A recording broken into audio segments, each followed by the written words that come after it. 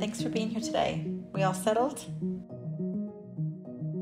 If we overuse antibiotics with seniors, it might lead us to, if we end up with something resistant, like an infection that's resistant, it might lead that senior to need to go to the hospital to get IV antibiotics. And I think the hardest thing about sending someone to hospital who is a senior is that you might be exposing them to other infections or other things in the hospital. When I went to emergency and almost lost my finger, they went through like 4 or 5 different series of antibiotics. I guess it'd be different for every person, right? How you're resistant, right? So you don't know that resistance level. So I know several seniors that have had to go to hospital and stay there for quite a while. That's very frightening, because if you have something that antibiotics is the only thing that will help you, where do you go from there?